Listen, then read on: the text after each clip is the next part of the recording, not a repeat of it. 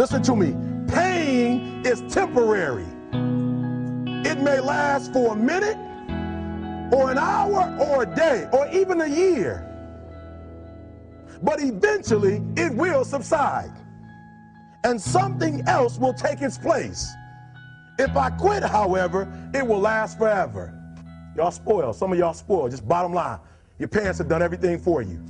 You never had to do nothing for yourself. You're spoiled. We're going to keep it real tonight. Some of you are spoiled brats. Every time you ever got in trouble, somebody in your house got you out of it. Every time you've done something you're not supposed to do, people say, Eric, your mother's a tyrant. You're right. She kicked me out. You're right. She's mean, but she developed a man because she put me out there and said, you're going to have to grow up. And some of you have never learned to grow up. And so every time something get hard, you quit, you call mama. I dare you to take a little pain. I dare you. I dare you not to go home. Somebody said, I don't go home, I feel bad. Go through it. You ain't gonna die. At the end of pain is success. You're not gonna die because you're feeling a little pain.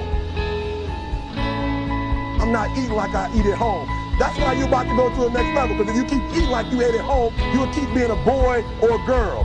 It's time to become man, woman. But I'm exactly where I wanted to be because I realized I gotta commit my very being to this thing. I gotta breathe it, I gotta eat it, I gotta sleep it. And until you get there, you'll never be successful in life. But once you get there, I guarantee you, the world is yours. So work hard and you can have whatever it is you want.